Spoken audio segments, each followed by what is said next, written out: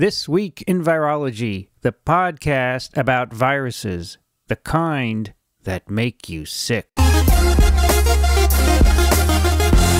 From Microbe TV, this is TWiV, This Week in Virology, episode 1155.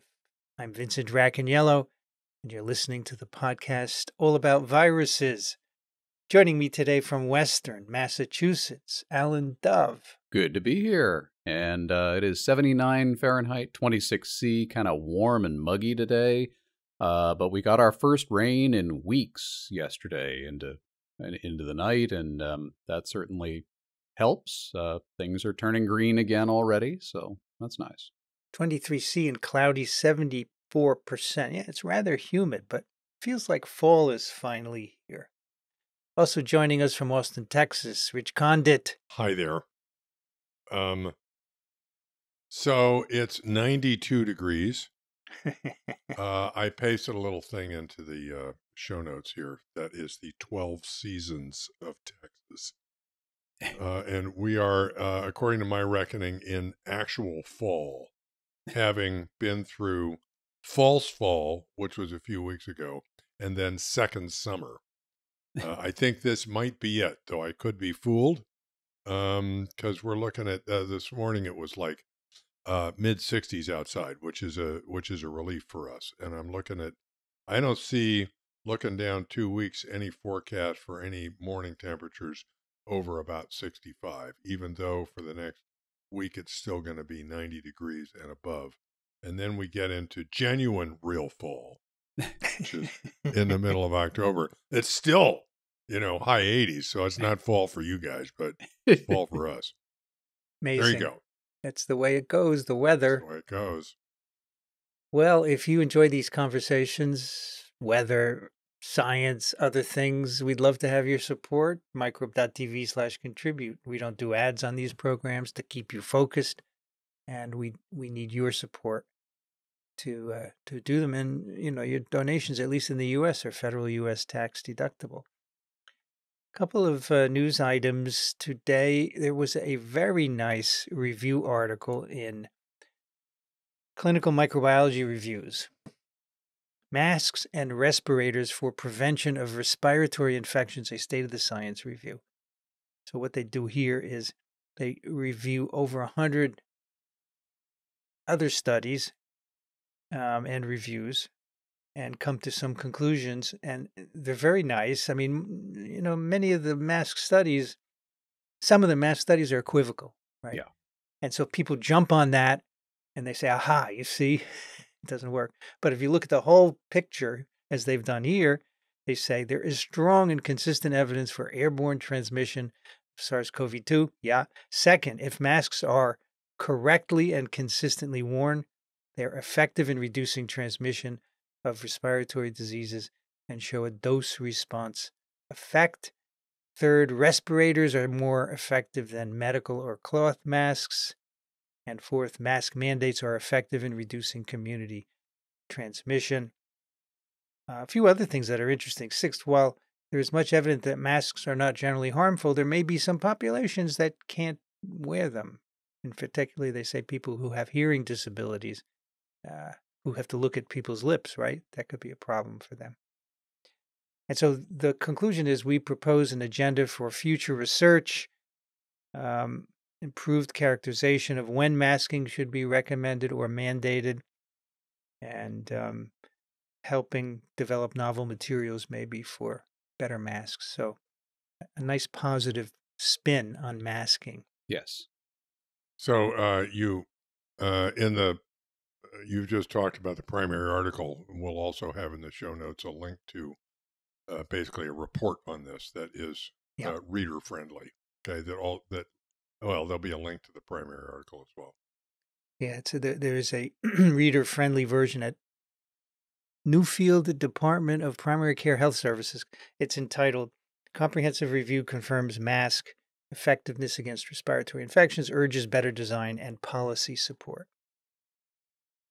Yeah, because, you need to have uniform support for this. You can't have some states saying you don't wear masks and others Well, Yes. and a huge problem early in the pandemic was implementing a mask mandate, and then nobody can get masks, Yeah, that too. which is not a very productive thing to do when people are already pretty freaked out that there are morgue trucks parked in the streets of the city, and now you're telling them they need something they can't get in order to avoid ending up in one, and a lot of missteps there. But good to know that we didn't have this sort of data either that you could point to and say, look, we have a history here, and they are effective. So there were legitimate questions, I think, about how effective it might be.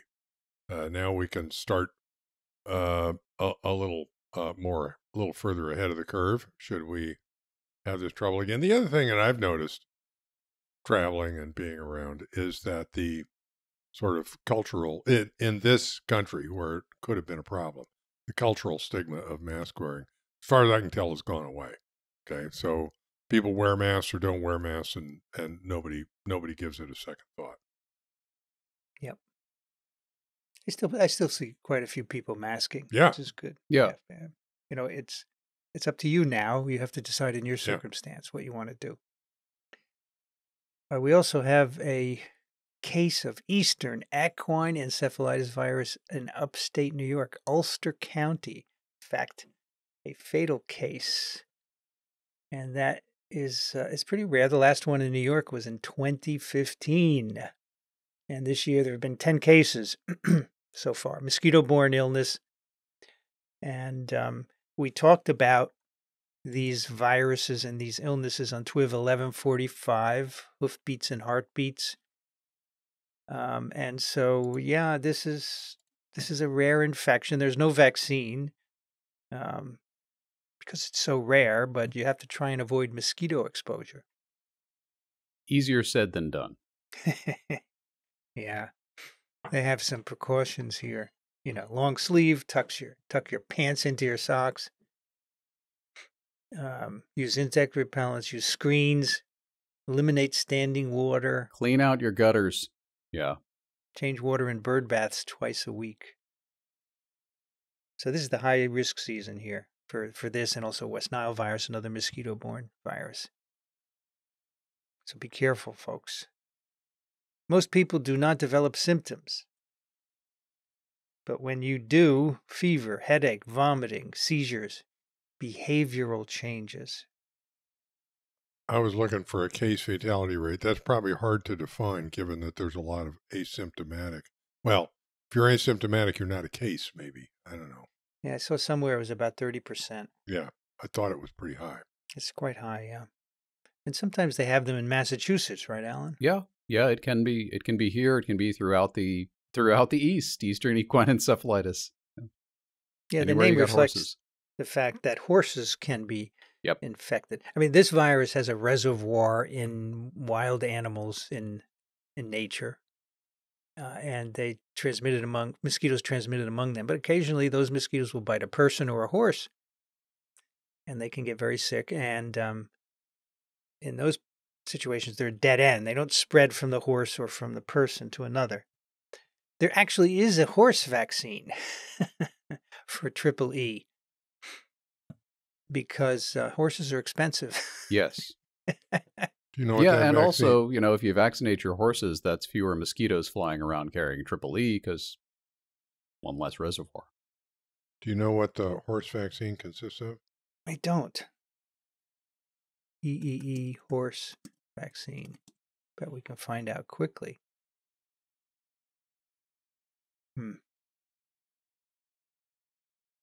A core vaccine. What does that mean, a core vaccine? It's 90% mortality in horses, by the way. Oh, that's a big problem. Birds can have it, can carry the virus as well. Core vaccine sounds like maybe a subunit vaccine. Yeah. It could be. But don't know. It's not a familiar vaccine terminology term. A lyophilized, inactivated, adjuvanted whole virus. Oh. I don't know what makes that a core vaccine, though. Yeah, I don't know what that is. Well, it's a new word. Or is that a term used maybe to indicate this is one of the main vaccines that you give your horses? maybe. So there you go. It's grown in primary chicken fibroblast cell cultures. It's inactivated with formalin, and then other things are added. That sounds like a pretty annoying manufacturing process. Yeah. Mm. You got to keep isolating new primary cells from chickens? My guess is that that's a loose definition of primary. I'll bet you I mean, real primary, right, is a chopped up embryo spread out on a petri dish. Yeah. But people sometimes, get primary cells out of that and then harvest them and even passage them a couple of times and then freeze them down into aliquots. So they're not genuinely primary, but they're close. And I'm guessing, I'm totally guessing here, but that would be a lot of chick embryos to hassle with for production. Yeah, that's a pain. Yeah, you can easily make them from embryos, but at that scale, it would be a pain. Yep. Okie dokie. On to the literature. Our snippet today. We actually mentioned this some time ago. It's an article in Nature. Farmed fur animals harbor viruses with zoonotic spillover potential. And 1, 2, 3, 4, 5, 6. Yeah, so the authors, I think it's best if we just read the footnote on these because there are so many and they overlap. Contributing equally is Jin Zhao, Wenbo Wan, Kang Yu, Philippe Lemay, John H.O. Peterson, Yuhai B., Eddie Holmes. And then jointly supervising the work, Yuhai B., Eddie Holmes, Wanting He, and Shuo Su. And I note that we're talking about laboratories in China, Belgium, Sweden, Australia, and the U.S. A very international collaboration. Very multinational effort. Yep. Okay. As you know, a zoonotic virus is one that comes from an animal to a human. And we just talked about one, Eastern equine encephalitis virus. It's a zoonotic virus because every human or horse infection comes from some wild animal source. And we don't really do great surveillance to know all the animals out there that could harbor viruses that could affect us. We talk about market animals, which we will talk about in our second paper. We talk about farm animals like pigs and cows. And they say there's a lot of focus on conventional livestock. But here they focus on animals that are farmed for fur. So these are not domesticated animals. They're wild animals, but they are farmed. That's right. And you'd be amazed at the range of animals that are used for fur. It's a zoo. Yeah. We got rodents like muskrats, nutria, and guinea pigs. We have carnivores, mink and foxes, even toed ungulates like deer. Amazing. So I hadn't thought of deer being used for fur. I thought of them as more of a leather source, but okay, they are farmed. Yeah. And so the question is, what viruses do they have? Do they pose a risk? And that's what this paper is about. And you know that you've heard that there have been outbreaks in mink, right? The mink were infected with SARS-CoV-2 early on, farmed mink. And they even passed it from mink to mink and back to humans, right? That's right. There have been outbreaks of H5N1 influenza A virus in mink. And of course, if you farm these animals, humans are in contact with them. So there's your opportunity for viruses to go from one to the other. Humans are in contact with them, and they are in much closer proximity to each other than they would be in the wild, particularly the carnivores. The rodents sometimes live in, little colonies, but you don't see mink hanging out in a herd. So it's a whole. The setting is conducive to spreading virus between animals and also to spillovers into humans. Now, what they did here, first of all, Asia is a very active region for fur farming and trading. So and in particular, they sampled farmed and wild fur animals across China. And what they did was they sampled individual organs of animals who had died, probably from infectious diseases, which is different from what one would usually do. It would be to pool organs or pool samples from animals. But here they kept each one individual. So you could tell where it was from. And this is a lot more work. I mean, that's one of the reasons this is a Nature paper, is that if you're going around taking fecal samples and pooling them, that's a couple of 96 well plates or whatever. And that's important work to do to get a survey. But here, taking all these individual animals, and it's a lot of different species, that's a lot of different individuals from each species, and then taking them apart by taking the ones that have died of something. So you've enriched your sample for likely viral sequences, and then taking them apart and sequencing individual organs. So they divide these animals into two groups. They have the main farmed fur animals and then multi-purpose other farmed fur animals. So the main one, and you have 4 species, carnivora, that are farmed only for fur and not for food consumption. These include mink, red fox, Arctic fox, and raccoon dog. This is something I'm going to mention again on our second paper, because I actually read them in the other order. I read the main paper first and then the snippet paper. And I was struck by the fact that the raccoon dog turns up in the other paper in a setting where I wouldn't expect a fur animal to be. Yeah. So, but we can talk about that when we get to it. Yeah, it's a good point. So from these 4 species, they had 164 individuals, and most of them came from 4 provinces that have intensive breeding programs, and the other 48 were from 6 other Chinese provinces. Now, for the multi-purpose animals, these are bred for food, traditional medicine, and fur. They sampled 297 animals, 24 species,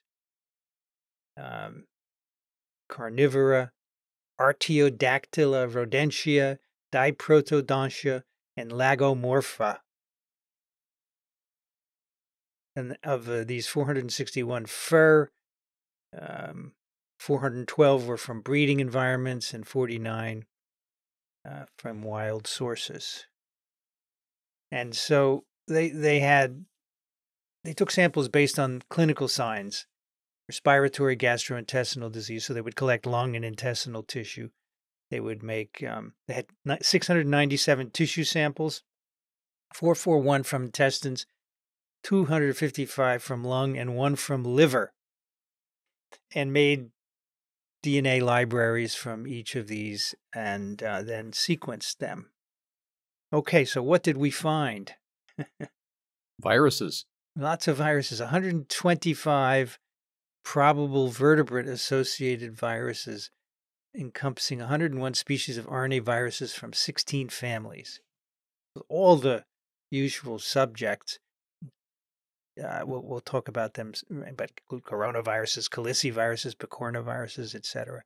And 24 species of DNA virus from 4 families: Anelloviridae, Adnoviridae, Circoviridae, and Parvoviridae. And the most abundant in the lungs were viruses from Paramyxoviridae, coronaviruses, and caliciviruses, and then from the intestines, coronaviruses, reoviruses, and astroviruses. Makes sense.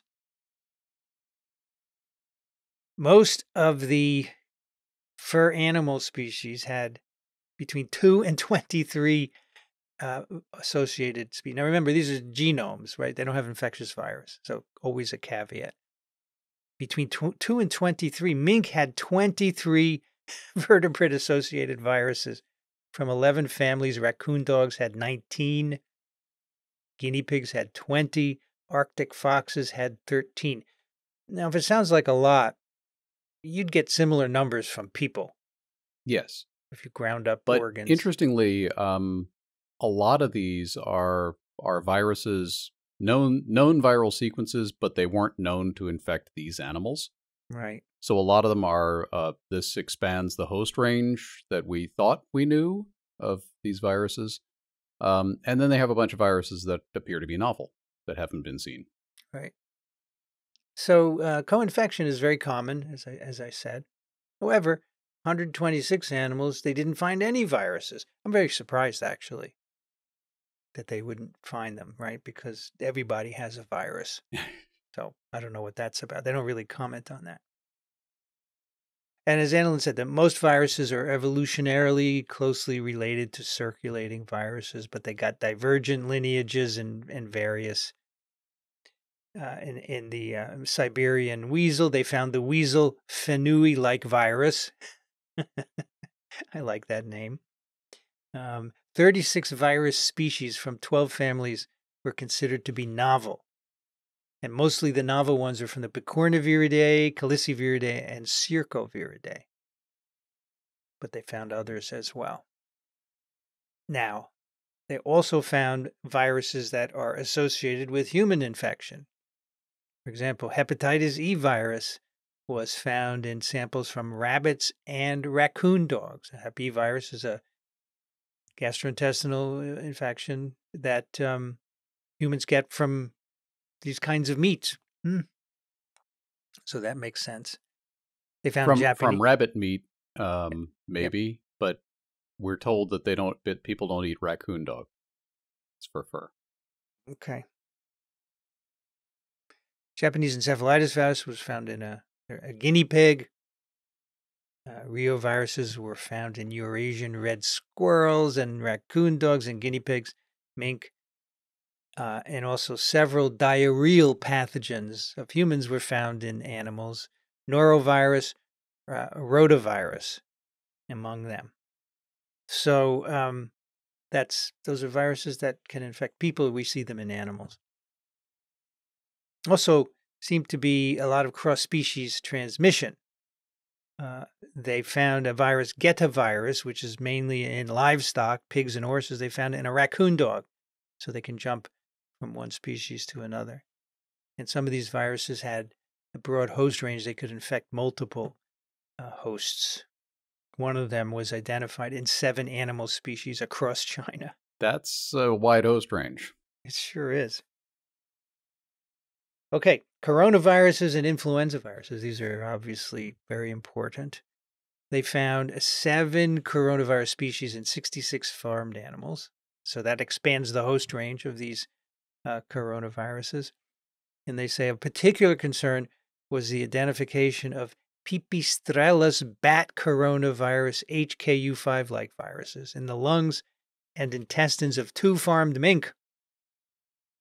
So bat coronaviruses. And mink. Okay.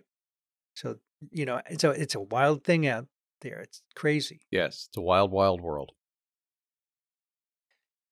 And they say they're very high, and then there were a couple of species where they found very high levels of coronaviruses in the animals. And they're wondering if, in fact, the infection with those viruses caused the disease or caused the death because there was so much of that virus present. They also found a bunch of influenza viruses in these animals, H5N6, H1N2, H6N2. And for one of these, it seems to have come from a human virus that went into an animal and then recombined in pigs and so forth. So a lot of cross-species infections and gene swapping is going on out there. Okay, so then, which of these should we worry about? All of them? None of them? Some of them? I'm going to worry about all of them. I think we ought to worry at least a little bit about all of them. So what they did is they said, we'll look at each virus and ask whether it has the potential to jump species barriers. So they identified 39 potentially high-risk viruses that seemingly frequently jumped hosts. So including 11 zoonotic viruses. In other words, we've already seen those viruses in humans, and now we found them in various animals in this study. 15 cross-order viruses, not in humans, but in 2 or more animal orders, so that would give it a higher risk. And then 13 potentially high risk. The virus comes from a genus which has other viruses that are found in human. So the greatest number of risk viruses, 21, was found in the carnivora.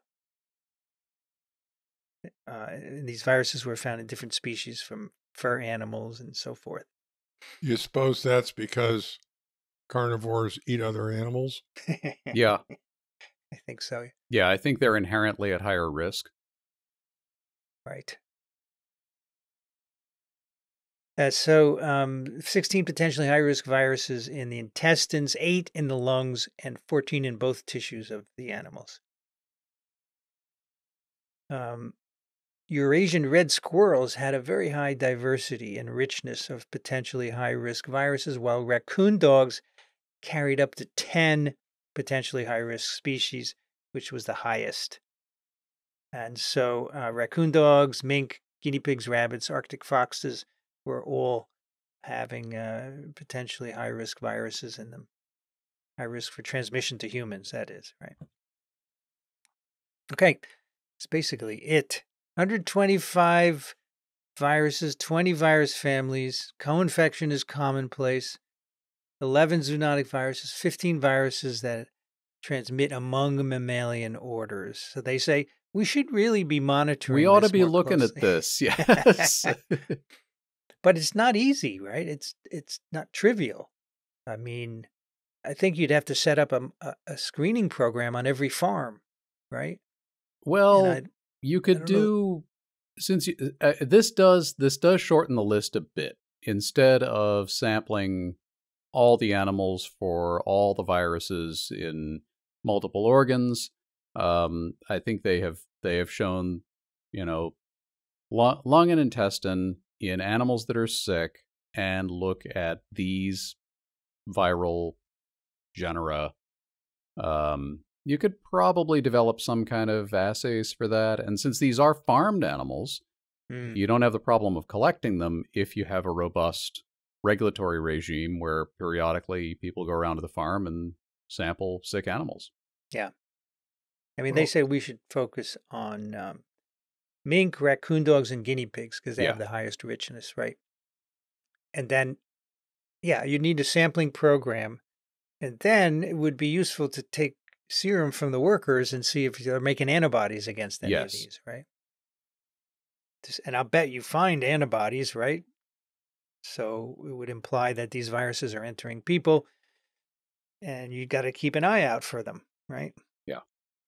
The context I think of that occurs to me as I consider this kind of study is, I think about what's it called, CEPI. Yes. Coalition for Epidemic Preparedness Initiative or something like that.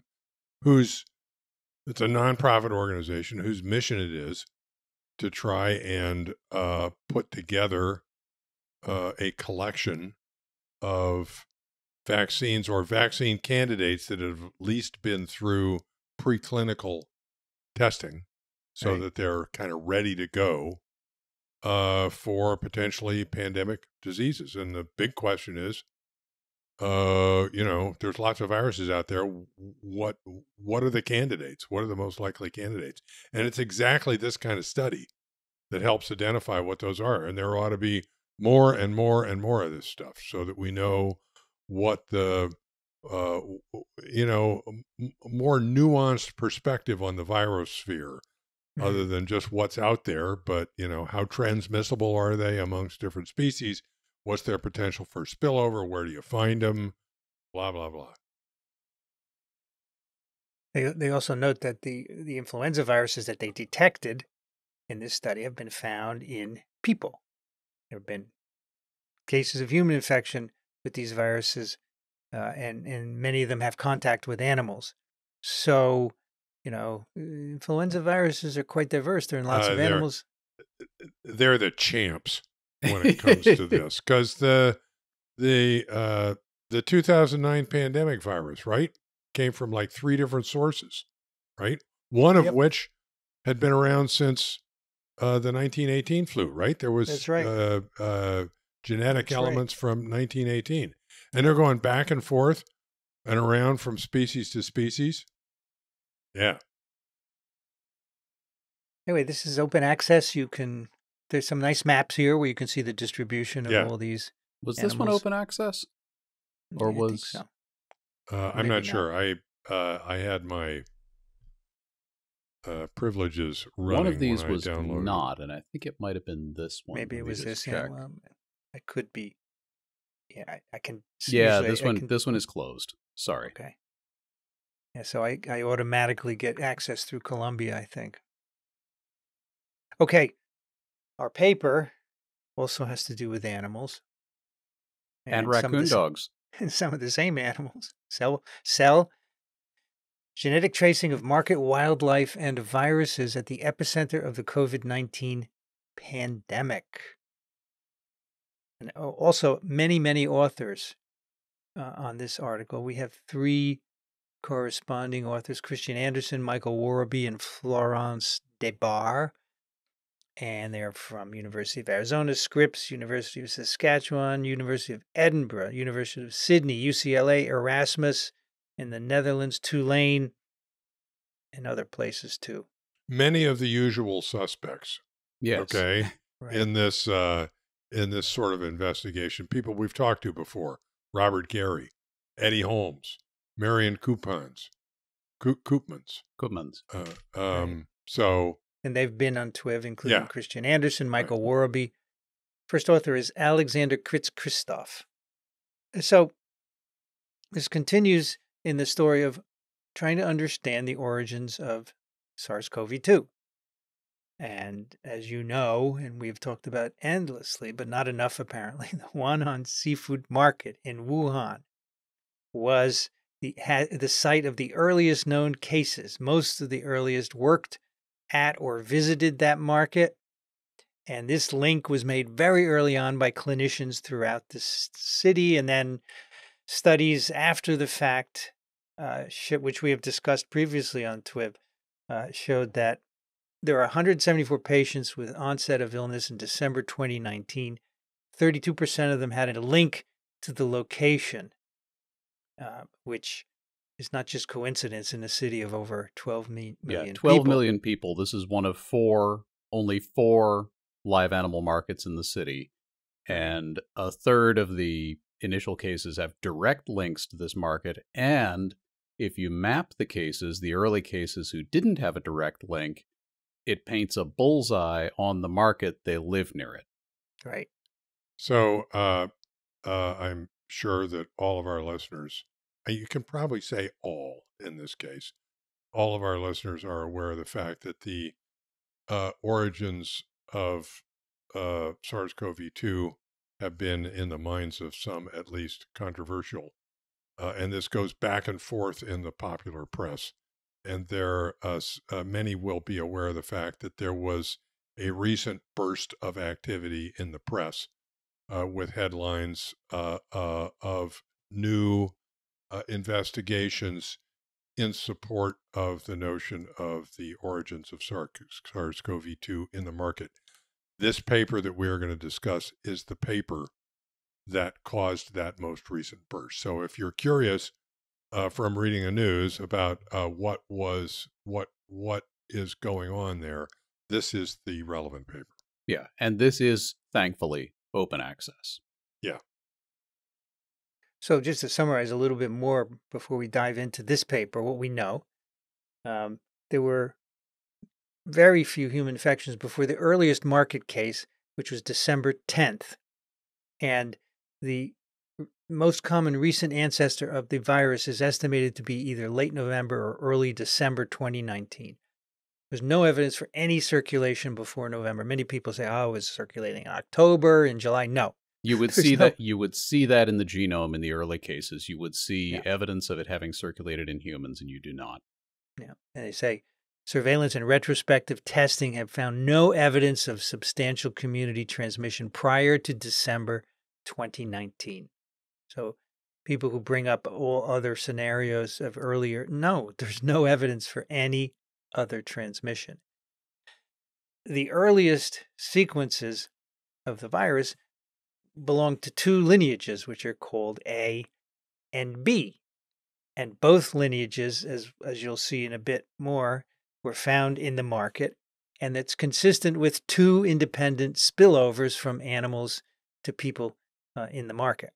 And this is a key aspect of support for the market origin, that there were probably more spillovers, but we detect the two of them in these two lineages. And we know that when you get a spillover that actually spreads in humans, person to person, it is in many cases, probably in all cases, it is the result of multiple spillovers that happened before, and finally something got settled into the human population. Right, right.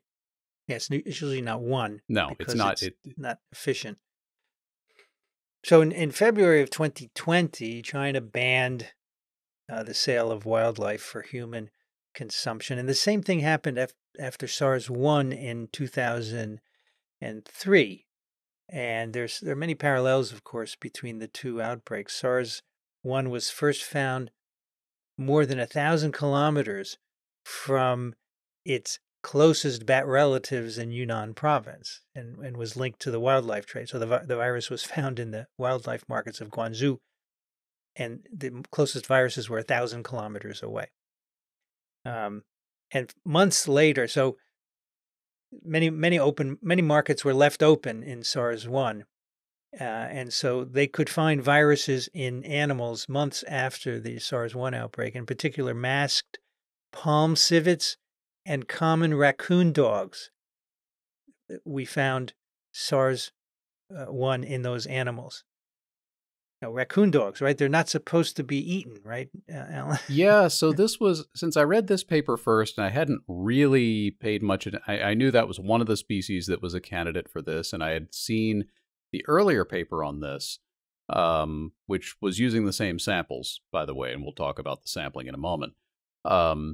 But I hadn't really given it much thought until I saw in the snippet paper today what they said raccoon dogs are only farmed for fur.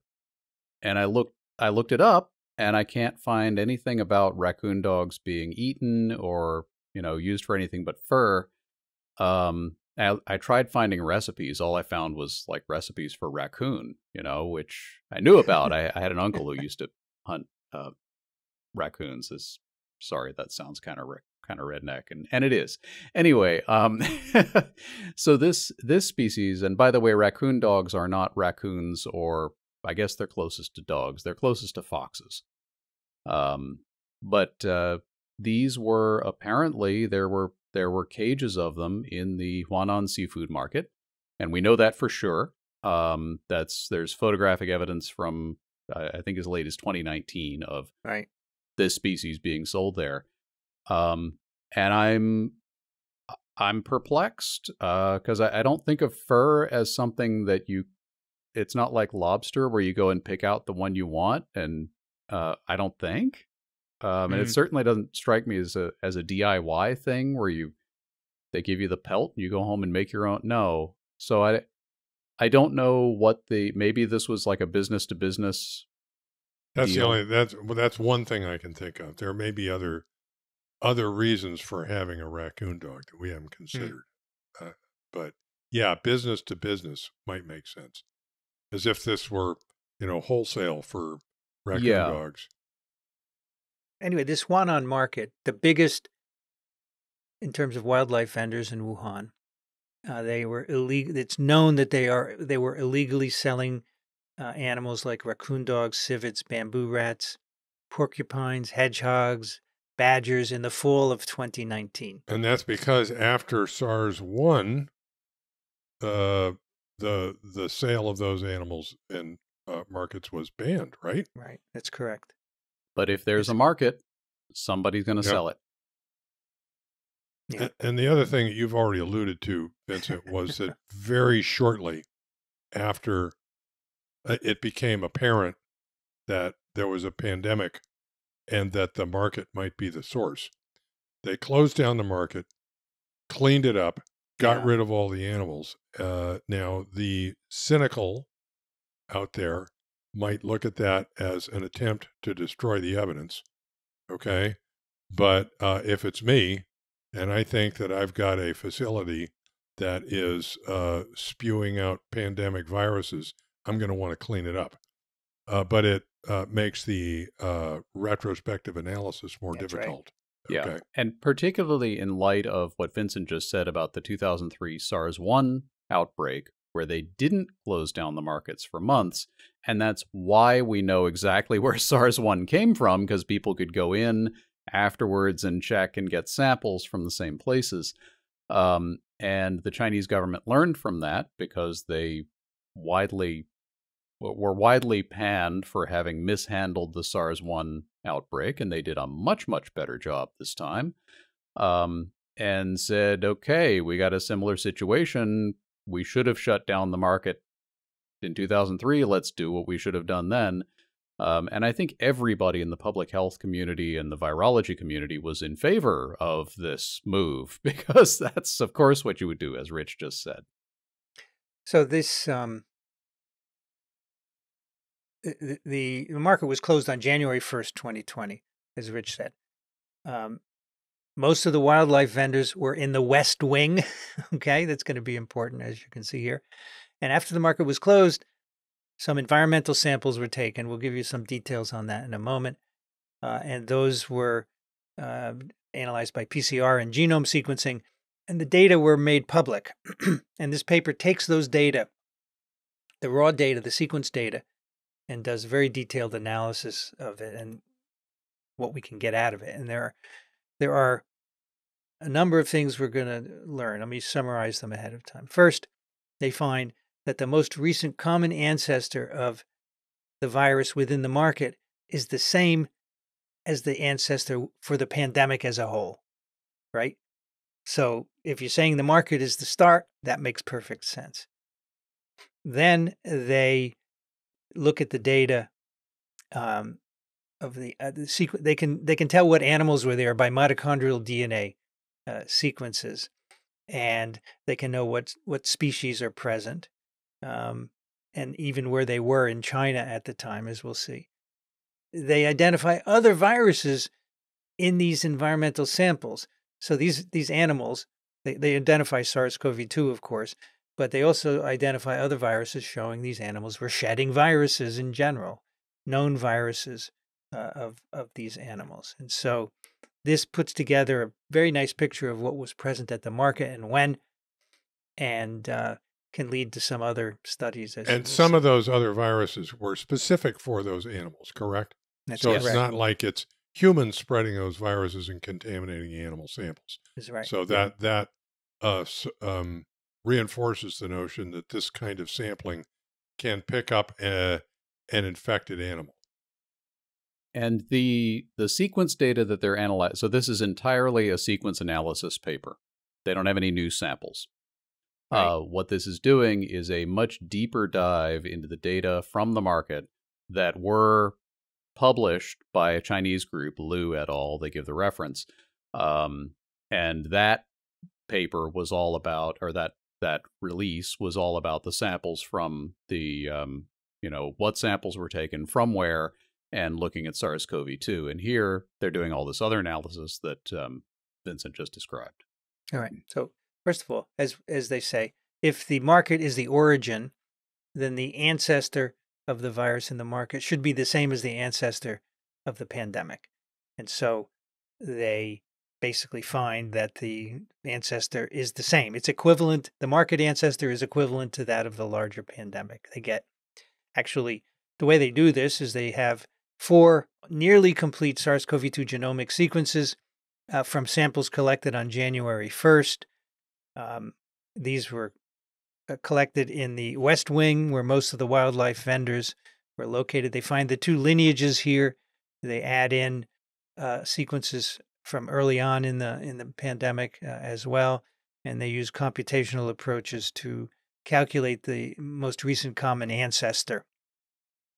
And they say that the MRCA of SARS linked to the market is equivalent to the MRCA of the pandemic, establishes that the timing of the origin of the market outbreak is genetically indistinguishable from the origin of the pandemic.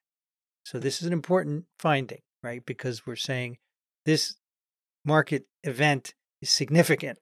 It's the beginning of the pandemic. Okay. Now, more about the samples. This is more information that I learned before. It's good. The market was sampled at multiple times in 2020. On January 1st, it was sampled widely with mostly sampling stalls that had human cases. 515 samples were tested. January 12th, 10 samples were taken from 7 wildlife stalls, and other samples in March were from drains, sewage, stalls, and warehouses until March 2020. So they looked at all of these sequences of virus. So they look at the virus sequences, SARS-CoV-2, and they ask, is it associated with specific stalls? So this is called a spatial relative risk analysis, right? And they say this the rate of positivity, but just by PCR, was unevenly distributed within the market. There is increased positivity in the southwest sector, and one stall, stall A, stood out with a 30% PCR positivity rate. And I think this stall was mentioned in the previous publication on these data, but I think it might have been called stall 29. Yeah, it has been mentioned, yeah. Yeah, and it's the same spot. It's the same location. So both by PCR and genomic sequencing, you find SARS-CoV-2 RNA in and around stall A. There's actually some samples from the next stall over B, but it's less positivity than in stall A. And then later sampling provides more additional support that stall A was a hotspot. There were 60 samples from the drainage system collected on January 27th and 29th. 4 of them were positive, including the drain directly in front of stall A. 17 more drain samples were taken on February 9th and 15th. 3 of them tested positive, again in front of small a. So 3 independent spatial signals that associate SARS-CoV-2 with wildlife stall A. They also, as I said, sampled stall B and have some positivity there. And they also say something that's very interesting. In February, the off-site warehouse associated with this stall was sampled. And 5 of 12 samples tested positive for SARS-CoV-2. I don't know exactly what that means. I guess this is where the animals were staged before they came to the market. Yeah, I'm assuming that there's a farm facility where the animals are being raised, and then there's a warehouse of some kind or a facility where they've got a bunch of them there, and then they take some to the market each day. Yeah, that was my assumption. Yeah. Now, other stalls have SARS-CoV-2 positivity, and these were where human cases were. So we know where the earliest human cases were in the market, right? And these positivities are associated with those locations. So it's human shedding, most likely, that results in those samples. Okay, so that's the first bit. We have southwest corner, stall A, a hotspot for SARS-CoV-2. So one thing I want to point out here is that the tell me if I've got this right, but the PCR positivity for SARS-CoV, these, as you already mentioned, Vincent, these samples are happening over a period of time.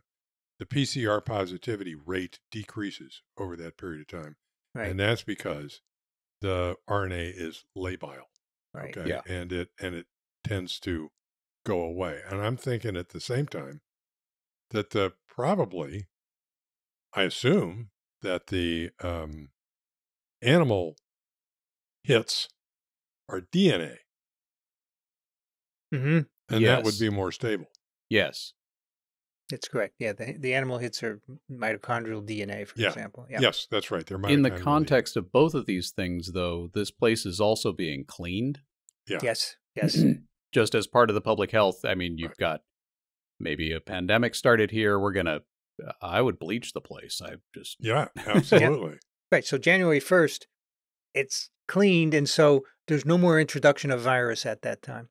And so that's why, as Rich said, the RNA is degrading slowly with time. So the positivity goes down in the later samples, right? Which is what you would expect. All right, so next they look at what kind of animals were present. So these samples have nucleic acids from mitochondria, which can be used to infer the animal species.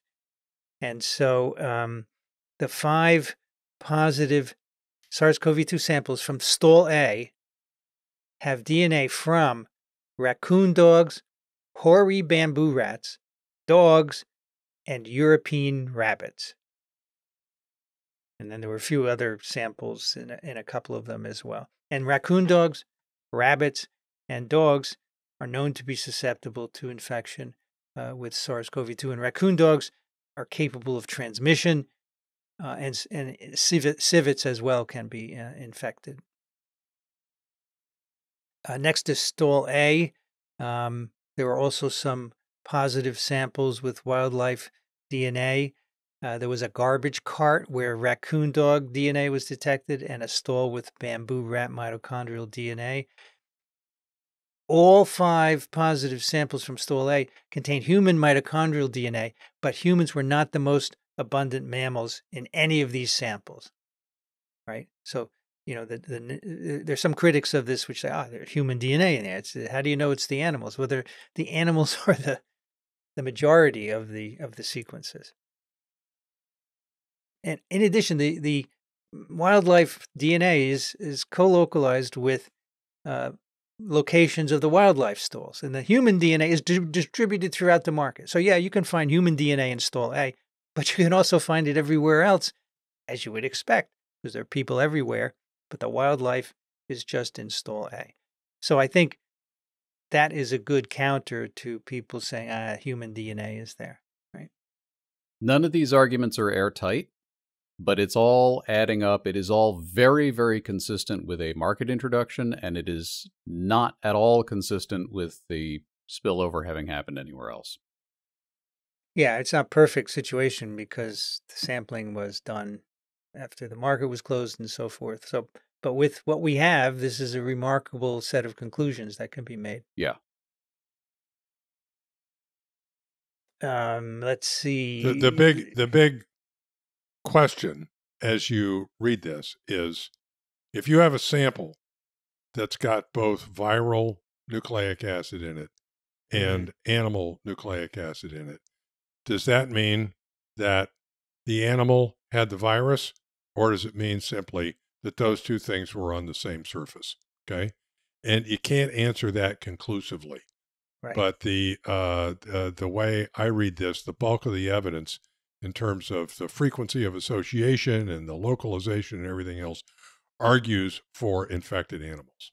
Okay. There's not a smoking gun, as it were, but or a smoking raccoon dog, right, which is a nice image to have.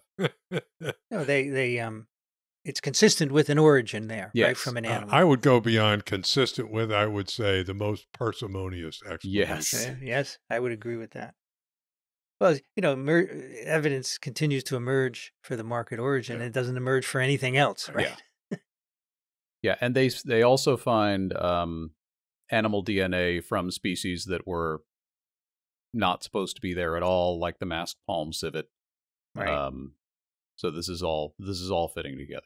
And also, the one of the things you mentioned before that I just want to reemphasize because I'm just kind of coming to terms with this as well, is the notion that if it were humans contaminating the market, that you would find a high correlation between human DNA and the viral DNA, correct, all over the market. But that's not what you see. You see human DNA all over the place, and the viral DNA focused on these stalls where the animals were. Exactly right.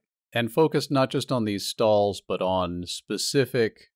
In stall A, it was a cart, it was a garbage can, and it was a hair feather removal machine, which, if this is human contamination, I would expect it to be in a lot of other places and maybe not on the feather removal Hopefully not in the feather removal. We're not known for our feather removal needs other than feeding an animal through it. They also do not find DNA of animals that were not supposed to be at the market. like minks and red squirrels, etc. Right, which is good. It means tells you the accuracy of this method. And they do not find evidence for any bat or pangolin genetic material. We know that SARS-CoV-2 like viruses can be in bats and pangolins. They were not at the market, so Right. it came from some other animal. Some of the species that were at the market were illegal, but they hadn't been. But things like pangolin had not been reported at the market before, and here they don't find pangolin either. So it's all consistent with what's previously been reported is what we see. Now they address an issue of criticism that others have made. There have been some other studies done on the same data, which conclude that the number of animal sequence reads negatively correlates with SARS-CoV-2. And they say, well, you can't really do this because the nature of metagenomic counts, when you get a read for a virus, it's compositional, it's relative. And there are all kinds of biases that can affect it. And also, we have to remember that animal shedding of the virus should precede human shedding in this scenario at the market. And that most of the stalls were sampled 11 days after the human cases. So the RNA from non-human hosts has more time to decay than the human RNA. And so that could give that bias as well. And they emphasize that in the non-wildlife stalls, the SARS-CoV-2 RNA is probably shed by humans, and therefore you cannot make correlations using these samples. You can't say, where do we find SARS-CoV-2 RNA in general? No, you can't do that because of what I just said. Yeah. The humans are shedding it too. But if you look at it in terms of the Southwest stall A, then it makes perfect sense, right? Okay, what else here? Let's see. You got the bit about where this may be out of sequence relative to your plan here, Vincent, but where the viruses. Raccoon dogs come from. Yes. Because there's this issue. You'll get to Yes. that. Okay, fine. Yeah, we're getting to that.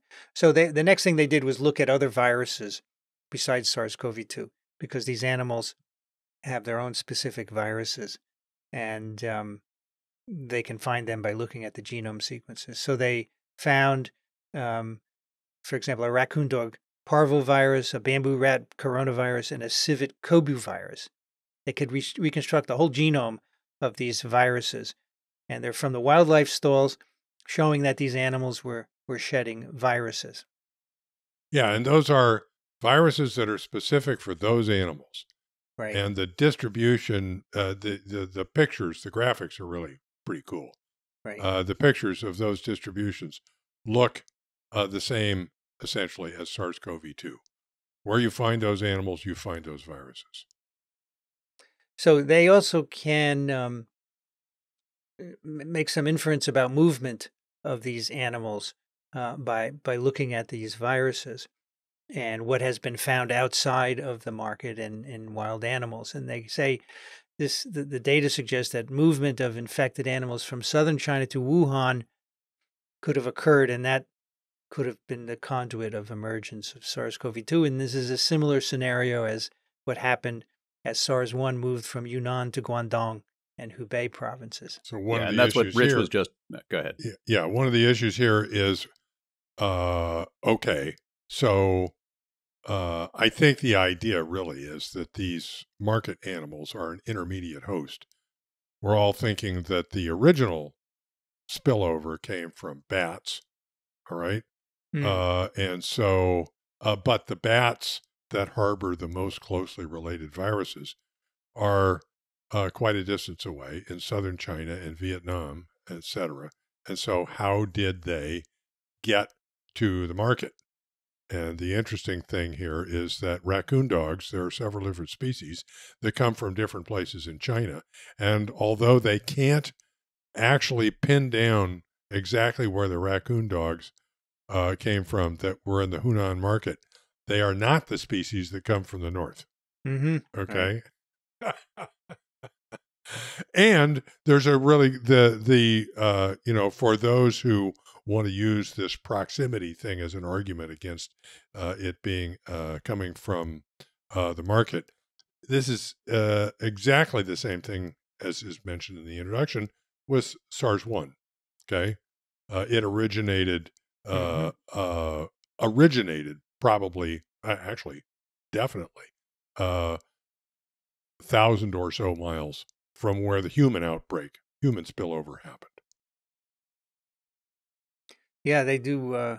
They say that this more detailed mitochondrial species typing is consistent with an origin of the raccoon dogs in the market in central or southern China, from which a viral transmission chain within the animal trade could have arisen after a spillover from a bat reservoir south of Wuhan. So you can go and look and see if that's the case. That would be a good idea. By the way, they also found among the viruses shed, they also found influenza viruses in the market. And we know that there have been zoonotic cases of H9N2 influenza virus. So there was not just SARS-CoV-2 in the market in 2019. There was influenza virus as well.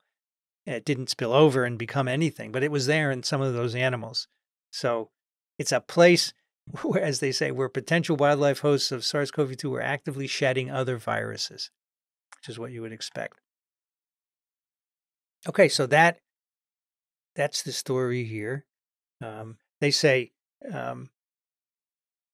we don't know where the virus came from, but we have some idea now what intermediate animals might have contained the virus in the market with species and subspecies resolution.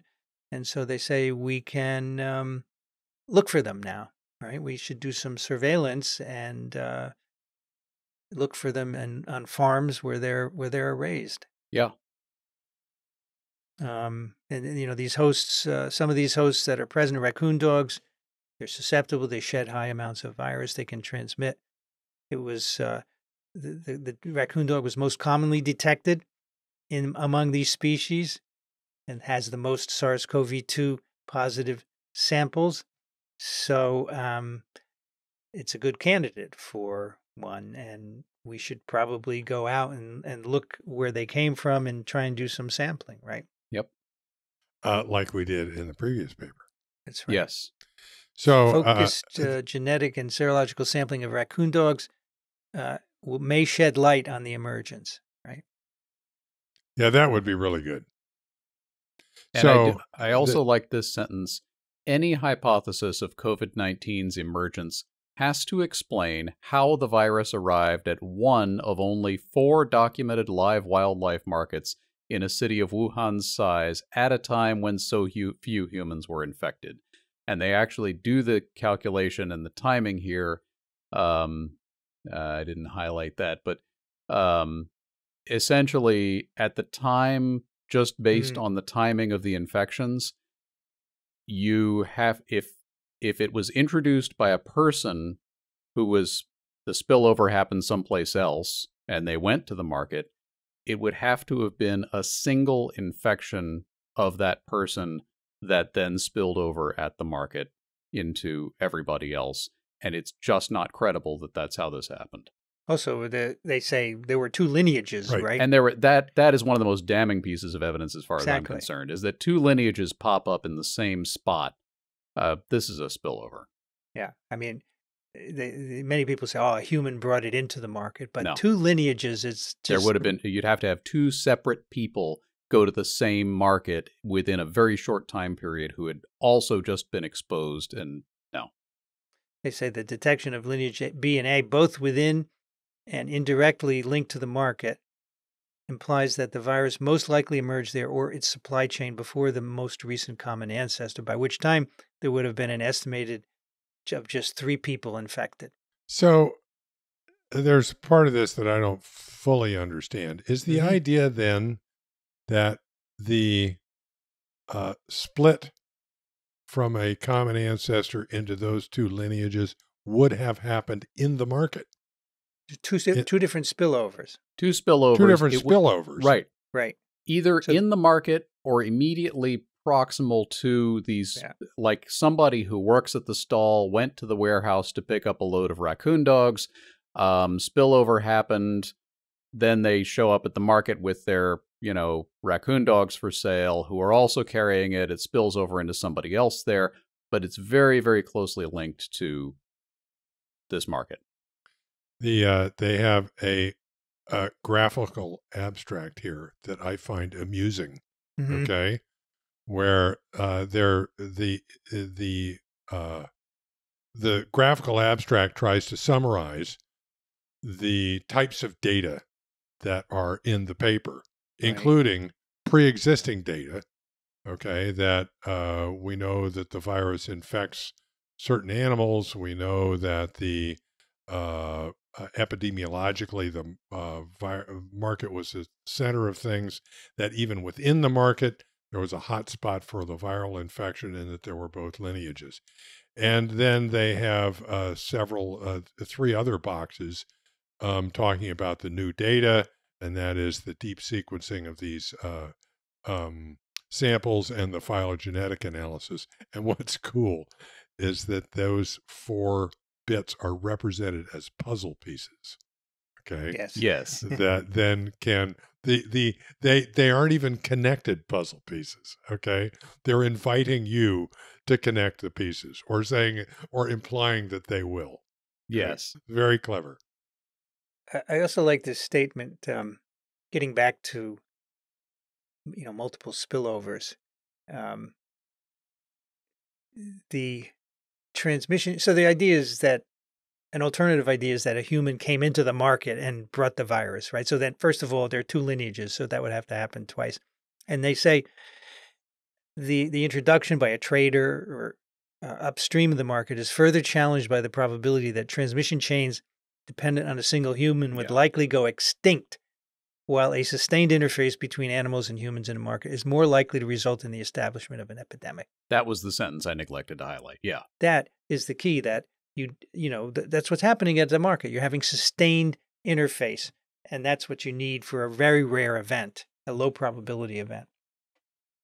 Anyway, as Alan said, it doesn't prove it, but it is all consistent with the market origin, and there is no other data. There are no other data for any other kind of origin. And this is a lot of stuff you have to explain away in very convoluted ways if you propose any other origin location. Right. As I read this and consider this whole issue over time, I have lots of thoughts about the nature of the scientific method. Okay? Because this is the scientific method on steroids. Lots of times you can do an experiment and it's absolutely convincing, okay? But there are, more often than not, that's not the case. And you have to do a lot of different experiments, right? And then I think about issues like, I question myself, am I biased? Okay. And then I think, yeah, okay, I'm always biased. In science, we call that a hypothesis. Yeah. Okay, you have a hypothesis about what might or might not be true, and then you do experiments. And if you're honest about it, you do a whole load of controls that are designed to disprove your hypothesis. Okay, and so all of that applies to this, and it's really very interesting as just an exercise in the scientific method. And, this is important to discuss. Both papers are relevant to the pandemic, and we're going to just keep giving you all the evidence that comes out. And the snippet, is as important as anything else. We keep wringing our hands and saying, what are we going to do? Well, we should be doing that. Okay. We should be going out and sampling a lot of stuff. Okay. And trying to decide where the problems might be. And it's very good to see with the snippet that, there are a whole bunch of researchers in China who are doing exactly the type of analysis that we need to do to get at this. And they're approaching it open-endedly. Yep. Okay. let's do a couple of emails. We just have a few. Alan, can you take that first one? Sure. Chris writes, Dear TWiV team, it's 65 and sunny here in Cambridge, Massachusetts, where I just finished a run while catching up on TWiV, a podcast I, like so many others, discovered in January 2020 and have followed with devotion ever since. In last week's episode, Rich praised an emailer for weather, pedantry, and trivia. You've gotten the weather, and the trivia will be appended. Now it is time for pedantry. In many episodes, especially recently, TWiV hosts have decried those who mix science and politics. As someone who studied the history and sociology of science in graduate school and wrote my thesis on the political manipulation of social media, I'm here to remind you that science is always already shot through with politics. There is no distinction between the two. When Vincent says that a genomic database should be free and open for use, that's a legal and moral claim, i.e., a political one. When we talk about allocating funding, prioritizing research, or delivering vaccines, these are all political decisions. They create the world we live in together, through the medium of science as an institution and professional practice. I understand that you probably mean capital P politics, Republicans and Democrats, not lowercase p politics. But this too is a mistake. One reason we are in the situation we are in now is not that certain segments of conservative America are anti-science, it's that they are anti-science with a capital S. They are using the tools and frameworks of science, reviewing literature, observing evidence, etc., against the institutions of science with a capital S, as shown by Lee et al. In their careful ethnography of anti-vaxxers. Gives a link. The direct historical analog here is between the Catholic Church, where priests interceded as interpreters and experts on behalf of their lay audience, and the Protestant Reformation, where everyday people took the tools of textual interpretation into their own hands to contradict and contravene the Church. Galileo notwithstanding, it was the long-run inheritance of the institutions of the Church, abbeys and monks becoming universities and scholars, that structurally formed what we today consider science as a set of expert practices on behalf of a lay public, instead of things commoners can do for themselves. TWiV, of course, is committed to educating the public to think critically and scientifically, and therefore operate as actors. In this sense, it is a political act in the best sense. It is trying to educate rather than alienate the vast mass of ordinary people, who need to be mobilized as allies in a broader struggle not only towards technically correct answers, but a world worth living in. Very best, Chris. P.S. For trivia, as promised, some of it pedantic too, for bonus points. The word file, as in the verb meaning to organize or the noun referring to a document, comes from the Latin filium for thread, or filum for thread, because when monks and scholars switched from scrolls to sheets of paper in the 15th century, but had not yet invented bookbinding, they used bits of string to keep pages in order, filed along a thread, gives the source. Next, spaces between words are a technology invented in the medieval era. Before then, texts were read aloud, so there were no spaces between words, since one simply sounded them out. Monks who had taken a vow of silence, however, needed to read the Bible silently, and so invented spaces in order to facilitate the then novel practice of silent reading, gives another source. Next, the fact, meaning a statement of authoritative truth ascribed to experts that could travel across social and cultural contexts while retaining truth and meaning, was likely not invented until the 1500s in relation to both changes in material publication systems, sheets of paper or cards instead of scrolls, and the development of modern bureaucracies, full of experts with data, gives the source. Next, street addresses were invented in Imperial Vienna to make it possible to draft men into the military, because before then, in a large city, you had no way of making sure you'd visited every house to conscript their sons, gives another source. While everyone on TWiV studiously says data are in the plural, as is the descriptive convention among most scientists, there's a very good and very pedantic prescriptivist English argument that it should be data is, because data falls most cleanly into the category of mass singular noun, i.e. things that are measured, oil, wheat, gold, and not things that are counted, barrels of oil, bushels of wheat, bars of gold. Therefore, one might say, this data looks good, mass singular noun, but also say there are 10 gigabytes of data in this study, plural units of the underlying mass singular. Thank you very much, Chris. Thank you very much. This is a wonderful bolus of all of the above. The how's this break down? Weather, pedantry, and and trivia.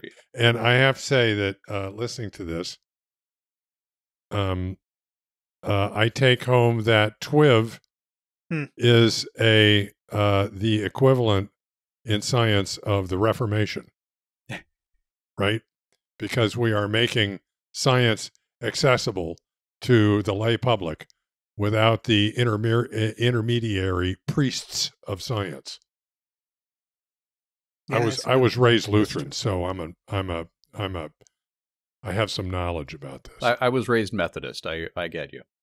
Yeah, I think it's a good point. Yeah. We are political. We are So- a political act in the best Oh, yeah. sense. And the other thing, we've discussed this recently too before. The two quotes that stick in my mind, one from Bob Chen, we've talked about this before, one from Bob Chen, which is that public health is by definition a mixture of science and politics. And Peter Daszak, who said that when you cross science and politics, you get politics. Yes. I think these are good arguments for, science being and politics being no distinction between the two. Yeah, which is important to keep in mind. That's the point he's making. Yeah, I mean, Let's but what I understand complain that. about is when Republicans and Democrats Sure. use science to get votes. Right? Yes. And I would add this institutionalization of science just in the past 500 years or so is not the origin of science. A lot of people say, well, science was invented by dead white European men. No, science is as old as humanity. And this is an argument I first came across in Carl Sagan's Demon Haunted World, and I thought he presented it brilliantly. When we were just some smart apes hunting wildebeest across the savannah, we were doing science. Yep. We were observing and figuring things out and testing hypotheses. And instead of publishing, the result was your family got to eat. And that's the selective pressure that science comes from. This is as old as humanity. And yes, anybody can do it, but you got to do it right. It occurs to me with that description, Alan, that by those criteria, humans are not the only creatures that do science. No, we are not. Well, I appreciate, Chris, your Absolutely. discussion of Yes. science and politics. I look at it in a new way. Yeah. I really appreciate it. And Very I good. love the trivia. The trivia is great. Rich, can you take the next one? Rich writes, Dear esteemed TWiV hosts, I thought your readers might like to hear of a herpes virus. I'm sorry. A herpes virus found in Pacific oysters. Here we go. Here in the UK, Pacific oysters are an invasive species covering some of the rocky shores on the east coast of Kent. They are thought to have escaped from oyster farms, and a real problem as the sharp shells can make walking on rocky beaches problematic, as well as denying rock space for other marine animals. I help with marine surveys and recently heard that the Pacific oysters have attracted a novel virus, oyster herpes virus 1. That's O1, which also impacts oysters on the west coast of the U.S. However, in our case, this virus may help as it only attacks Pacific and not the rarer native oyster. It reminds me of the quote, successful systems attract parasites. I'm channeling Dixon on that one. Please carry on TWiVing. And he gives links to this virus of oysters. Very cool. Very cool. I presume implied in his letter is that this oyster virus is actually pathogenic. It actually makes the oysters sick or makes them go away. Yeah. Impacts oysters. Yeah. So Did- it what- could we did control so- the population, I guess. We did some other, was it a retrovirus of mollusks, even oysters, many, many moons ago. And I'm thinking Steve Goff. Oh, you're thinking of the clam cancer that spreads Okay. from clam to clam. The DNA goes from clam to clam, and it causes the cancer. Okay.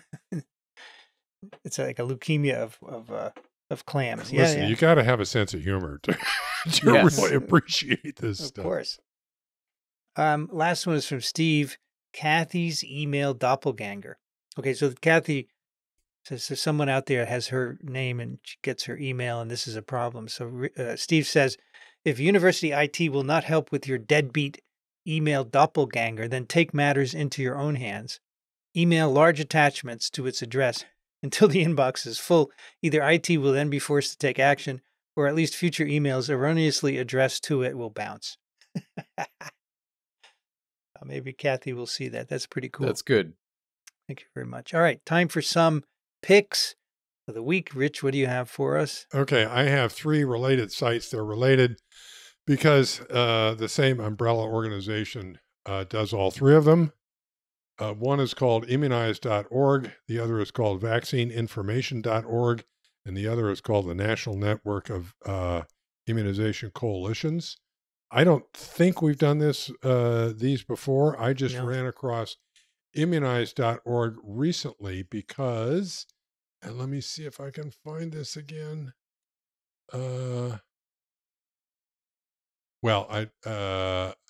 It's buried in here somewhere. When I want to know what a vaccine, anytime I hear about a vaccine, I want to know, is it a subunit vaccine? Is it a killed virus? An inactivated virus? Is it a live attenuated virus? Blah, blah, blah. What's in it? Okay. And what I do is I go looking for the package inserts for the virus, because any drug that you get has this packaging insert that the FDA mandates be there, and they have a formula for putting these together. And I've learned how to read them so that you can get down. I know how far to scan down to get to the description, right? And I recently, looking for packaging inserts, I found that in a subdomain of this site. Here it is. Under official guidance, FDA, you can click FDA. And there's, under that is package inserts and EUAs. And there they are. Yep. All of the package inserts for the commercially available vaccines. Holy cow. And if you go to the homepage of this same site, immunize.org, immunize.org is really formulated for healthcare professionals. Okay. But I think, lay people who are deep into this would be very, very interested in this, because, even on the, basically the, pretty much the top of this, vaccines A to Z lists all of the vaccines that are prescribed, and you can click on any one of them and get a whole bunch of information about that vaccine. And there's a whole bunch of other resources here.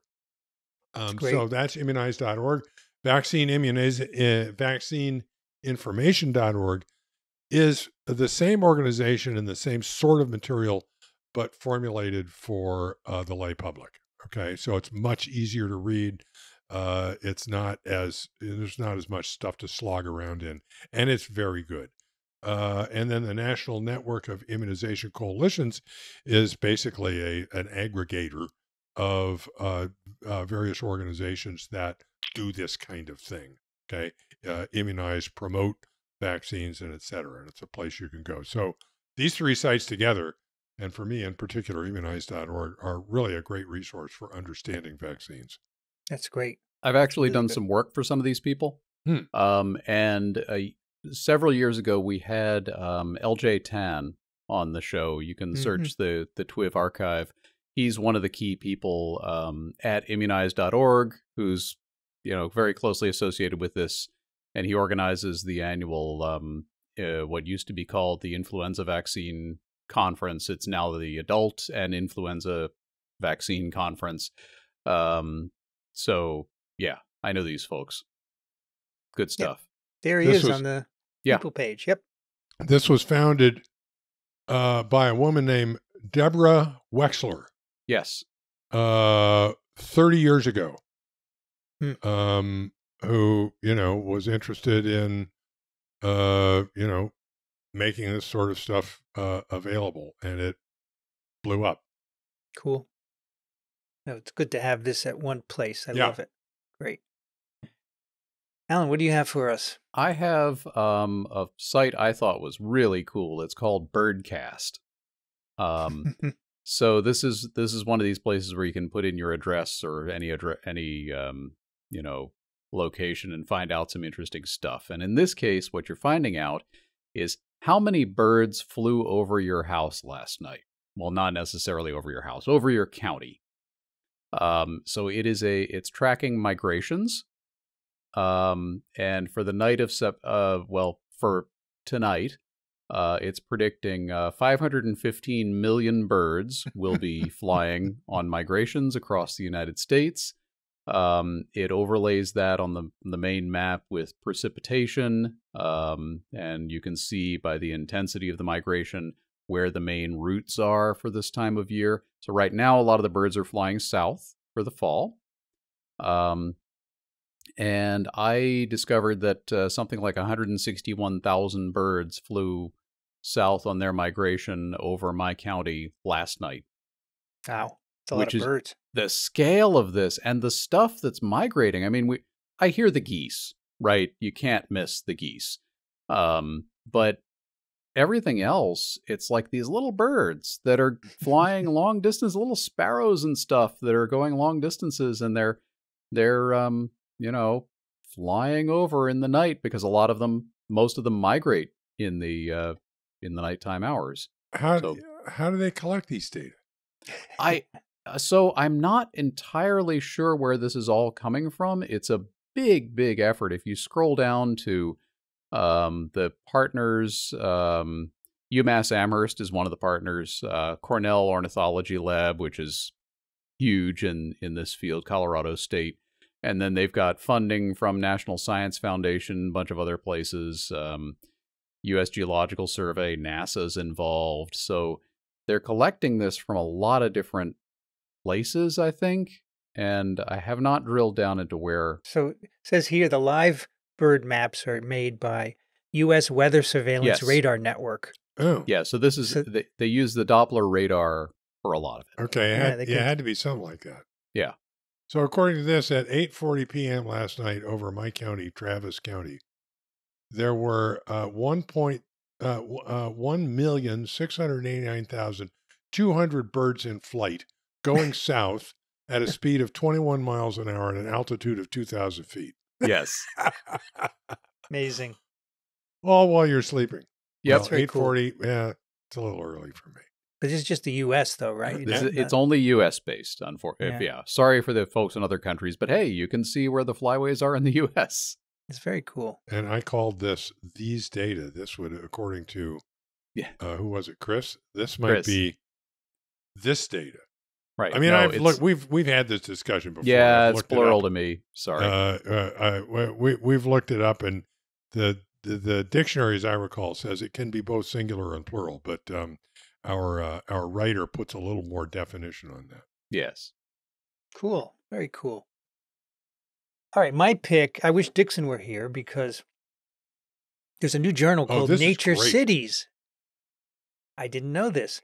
And it's all about cities, right? Which is what Dixon is all about. And I picked an article which is about the 15-minute city. All right, so there's this idea. I mean, we used to say Rome wasn't built in a day. Now we got 15-minute cities. What is this? What it means is that in the best city, everything is 15-minute walk for you. You don't have to drive anywhere, right, to get your services, your goods, and so forth.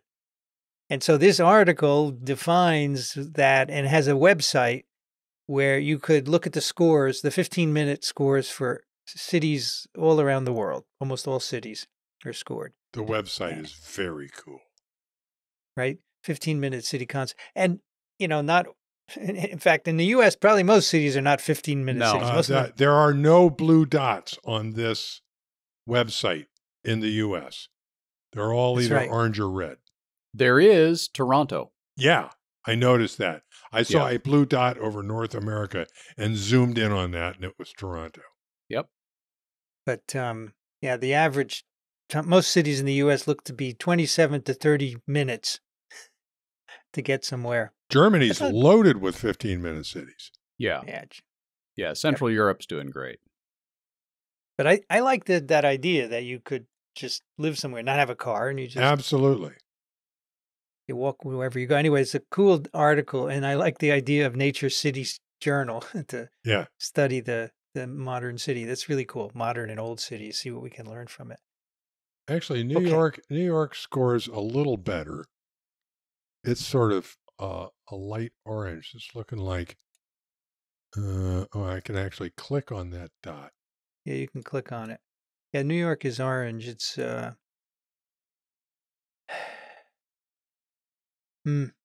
and then, oh, wow. So if you click on that dot, you get a close-up of New York. Yes. Yeah. Very interesting because Manhattan and Brooklyn and a little bit out the island are blue. Yeah. Yeah. Okay. And everything surrounding it is red. Makes perfect sense. Yep.